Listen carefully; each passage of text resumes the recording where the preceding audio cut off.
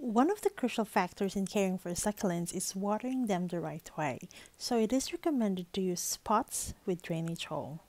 But what if your pot has no drainage hole? We will show you how to put one or two.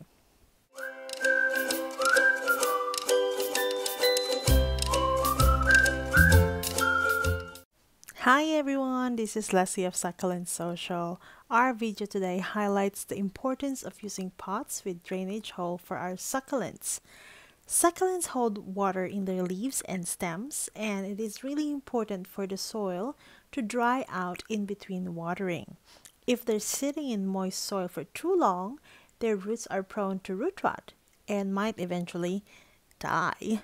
So this is the reason why it is recommended to use pots with drainage hole to allow excess water to seep out of our pots and not stay there for too long. We are due for a lot of repotting this weekend, and we saw these beautiful ceramic pots which are on sale in a local nursery. So we bought quite a few, and these pots already have holes in them. So that's good. They're ready to go. And this one is also looking really pretty. Another good one to use is the $1 terracotta pot from Bunnings, which is terracotta being porous, helps to dry out soil quickly. However, of course, you will encounter a situation wherein the pot looks perfect for the project that you have in mind, but they do not have drainage hole. The solution is to add one or even more if it's necessary. So, to do that, we will need a drill. And of course, we need this diamond tip drill bit. And this is the best for the pots that we will be putting holes today. The drill that we're using is this one from Makita, which is, I don't know what model is this, but I'll just put below exactly what model, and any brand is okay anyway. It is more of the drill bit that is important. So we'll just put them all together and we are all set. Alright, so the first step is to add water on the surface, and this just helps to keep the surface cool from all the friction that will happen, and also to keep the drill dust in place. Then just hold the drill steady in the middle where you want the hole to be at a 45-degree angle. It will be slippery in the beginning, but just start at a low speed and just guide the drill. And once we sort of created the dent that we want, then we can slowly move into a 90-degree angle and just drill straight.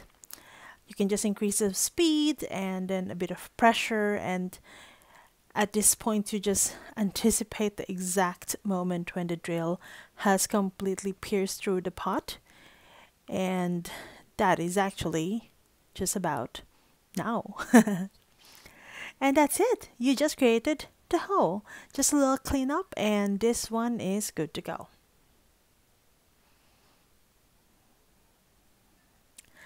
The next pot is this one, which is made of concrete.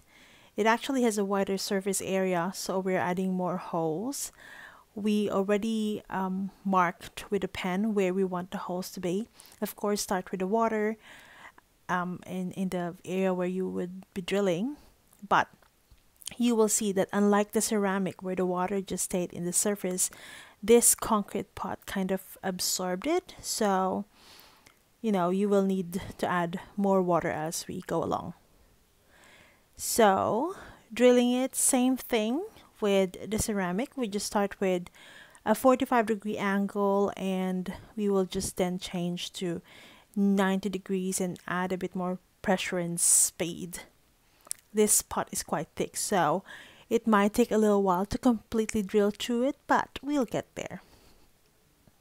We did not have a drill for quite a while, as we did not want to spend money on buying drill. We were using a cheaper no drill method.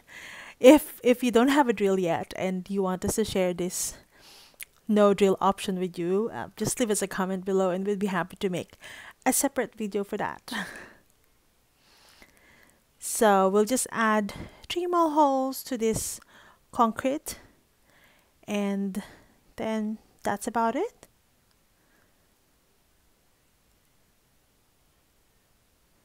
So as you can see, we now have 4 holes for this concrete pot, so it will provide a good drainage. Plus, concrete is very porous, so the soil will be quicker to dry too. And that is our simple video on how to add drainage holes to your pots. Thank you for watching, and we hope that we're able to share a thing or two. And if you have any questions, just put it in the comment section.